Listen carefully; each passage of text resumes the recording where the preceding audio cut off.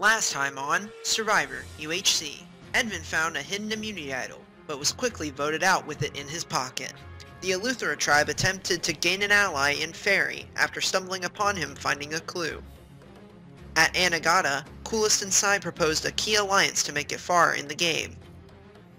At the immunity challenge, Anagata couldn't tell the funniest joke, so they wound up losing.